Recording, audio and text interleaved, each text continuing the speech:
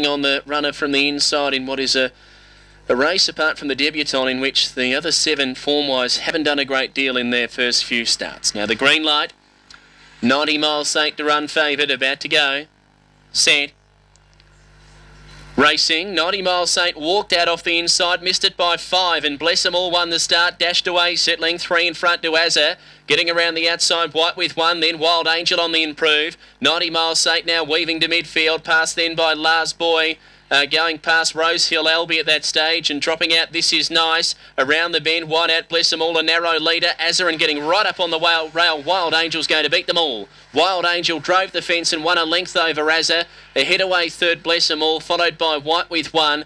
Well back then to Lars Boy, 90 Miles Saint. And the tail enders here, This Is Nice with Rosehill Albie. And the run 23.49 to Wild Angel. Number